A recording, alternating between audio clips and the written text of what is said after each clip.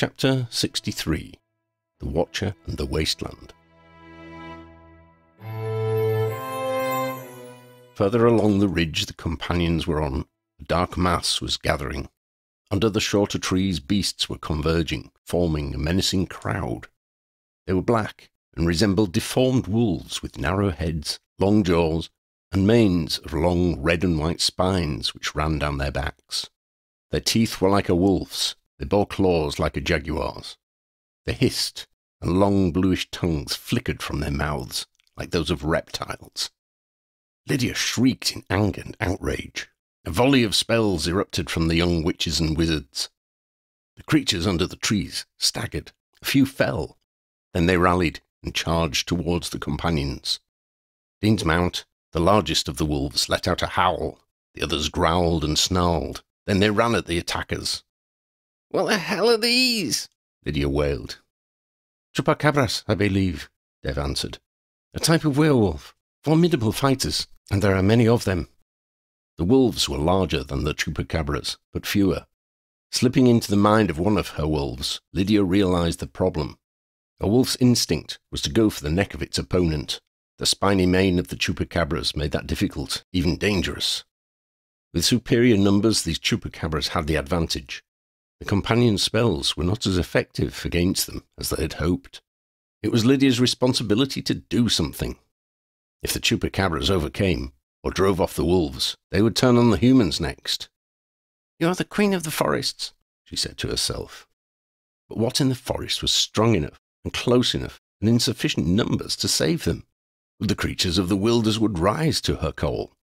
She touched her invisible circlet with both hands, and willed the forest to help, to reject the Watcher and his works.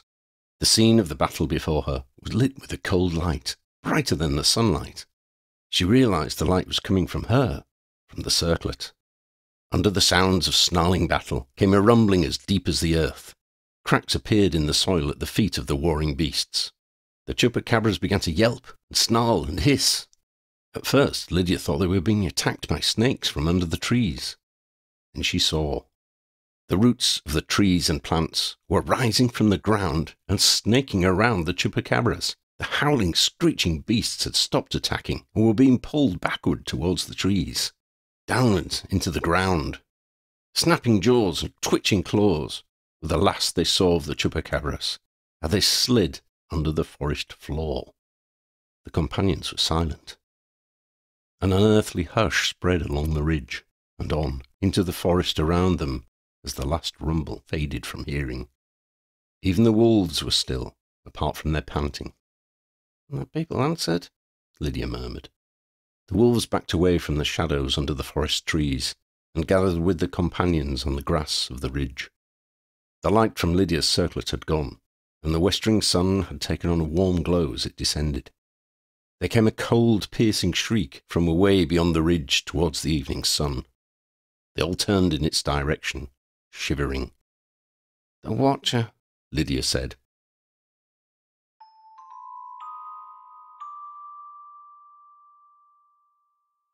"We should camp," Lydia directed.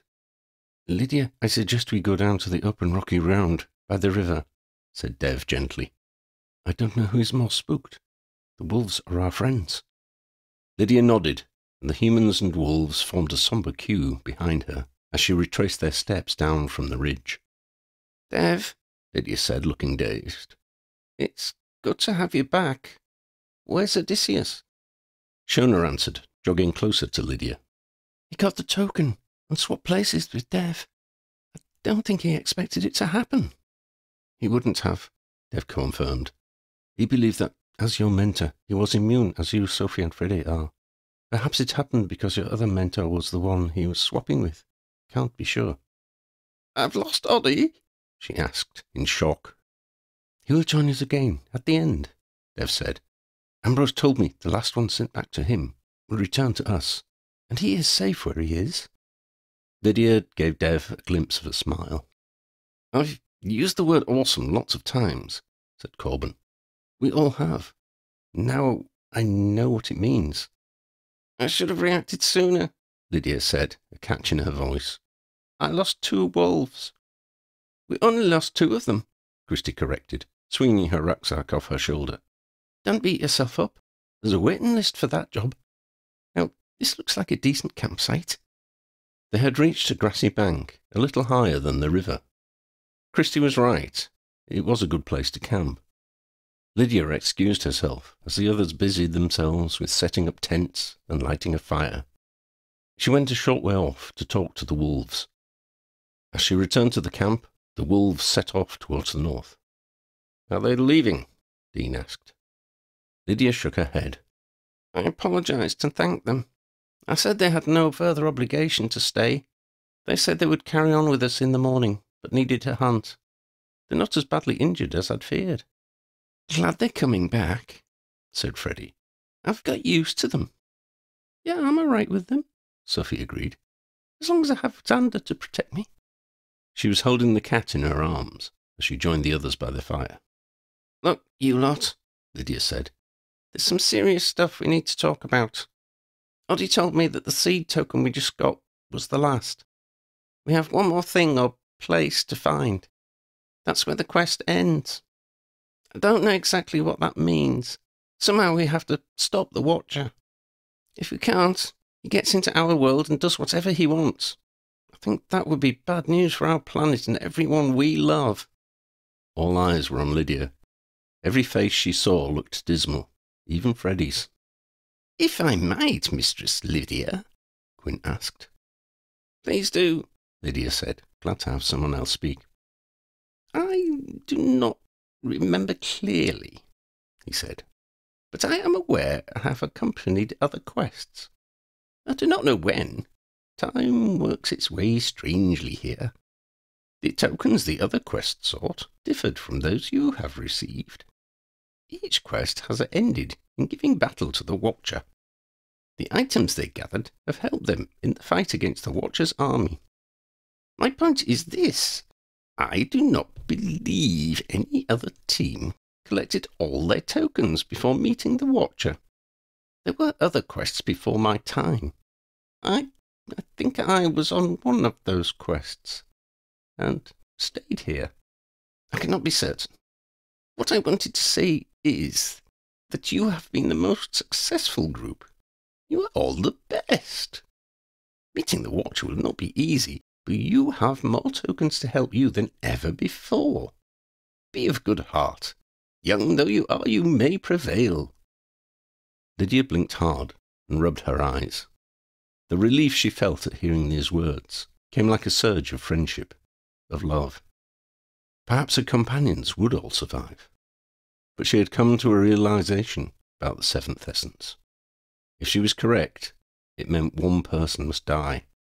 She was the hero of this quest. She would save all her friends, but she would be killed. Lydia couldn't tell them that. Not here, not now. "Thank you, Quinn," she smiled. "This is where we stand. We'll carry on towards the west. I think we all heard the Watcher scream when the forest took the beasts he sent against us. That scream came from the west. I'm hoping the Mandala would guide us one last time and lead us to where we need to be. Then we take the fight to the Watcher." "Yes," Dean cheered. "But we should have something to eat first." "We should," Lydia agreed with a grin. In the morning, it was barely light by the time the companions struck camp. The wolves had returned minutes after Freddie and Dean had taken over for the last watch. No one had slept well after the events of the previous afternoon. They set out towards the west, skirting around the ridge where they had fought the chupacabras. Their travel that day took them to the edge of a lake. The far bank was almost out of sight, but the southern end was close by. They passed to the south of the lake, crossing two streams and a small river which fed it. They stopped to rest twice. Mandala showed them nothing. They carried on westward. The sun reddened and sank into the trees ahead. They set camp again. As the others were going about their usual chores, the leader of the wolves approached Lydia. He nudged her shoulder with his muzzle. Lydia took the hint and opened her mind to his. "We shall stay with you one more day," the wolf told her. "Your seer will be shown your destination tonight. Your aim is a place my people will not enter. We will take you as far as we can, but must leave you." "Why won't your pack go there?" Lydia asked. She suspected the question might be an insult to the wolf, but losing her guardians distressed her. She felt she ought to be offended that these forest creatures, her subjects, would refuse her. But she could sense the wolf's pain. He was incensed that he was failing her, and resented the fear her destination evoked in his pack. Lydia was sorry she had asked. "It is a place which causes suffering, because of our history," he said. "It is a place of shame for us." "I understand," she told him. To an extent this was true. She could sense the shame and fear, but she didn't know the history. She was not about to ask.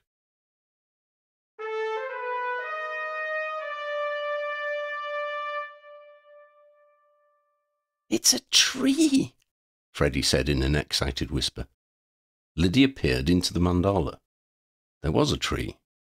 From the scale of its leaves and the grass at the base of its buttressed trunk, it looked to be an immense, ancient specimen. The mandala never showed its visions in much surrounding context, but she knew she would recognize it. This was not a tree to be overshadowed by its neighbors. This tree would stand out. She felt the pull of the tree guiding her to it. It lay as her shadow lay, almost due west. As Lydia sent Freddie to rouse the others, Dev came out to her. It was not the same as having her Odysseus, but Dev was knowledgeable, even wise. She told him what the leader of the wolf pack had disclosed to her about having to leave them. He scowled in thought for a while. "There was something Ambrose mentioned, about a battlefield and the wolves," he said at length. "If I remember correctly, and if Oddie interpreted Ambrose's rambling correctly, the wolves fought on the Watcher's side once. Oddie thought the Watcher had tricked them into doing so, and they had regretted it." "You'd think they'd want a chance to fight against the Watcher," Lydia said. "Not necessarily," Dev mused. "Perhaps they suspect he will try to influence them again. Or they have a code of honor, as many warriors do. They feel ashamed. Clearly, they won't fight him." "I guess not," Lydia conceded with a sigh. "I'd feel a lot happier with them on our side, though." "Even happier," Dev joked. "Yeah, sorry," she said. "I know I'm down. Doesn't it get to you, Dev?" "You mean the hopelessness of students trying to step in between two worlds at war with each other?" he asked. "It would crush me if I thought about it. So I treat it as an intellectual exercise, a puzzle to be solved. If I can reduce it to a crossword, and I can deal with it. Otherwise—" He shrugged. She could see the wisdom in his approach. For her, though, her emotions clamoured to be heard. She knew she had to push it all down. She had to focus if she was to function.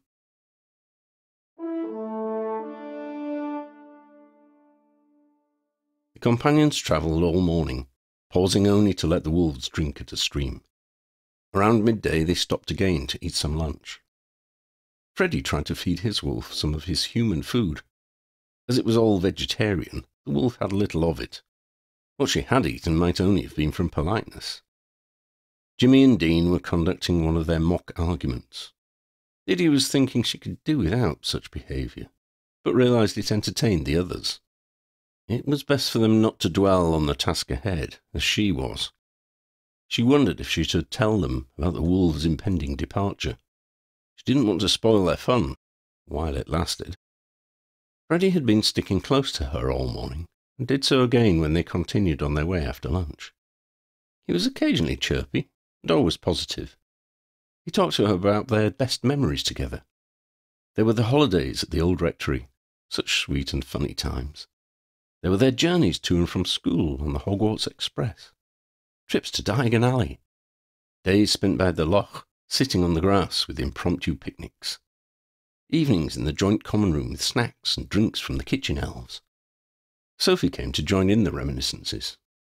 Lydia lost herself and her troubles in the warmth of their friendship. It had been a dull afternoon. They spent much of their time in the shade of the trees, but even there they could tell the light was dwindling. It was too early to be twilight. It must be cloudy. Perhaps a storm was gathering. They descended into one valley to find the stream at its bottom shrouded in mist. The wolves were on edge, she could feel. There was a distasteful bitterness to the haze, like an acrid smoke from years past. She followed the mandal's urging out of the fog and westward. Beyond the misted valley, the trees grew sparse and stunted. They were bent and swept towards the east, as if by a lifetime of frequent high winds. They crested a ridge, and the vegetation seemed to stop. Ahead of them lay a desolate plain. It permitted no trees, and the sparse grass was coarse and pallid. Wisps of mist straggled from the few scrubby bushes, like abandoned shreds of spider webs. The wolves had halted. The companions slipped off their mounts to the ground. Lydia opened her mind into her wolves. "Thank you for bringing us all this way," she said. "I release you from your duty to me, and honour your aid." "I would follow you, my queen," he replied, "even into this place. But my pack would not, and they need my leadership. Farewell."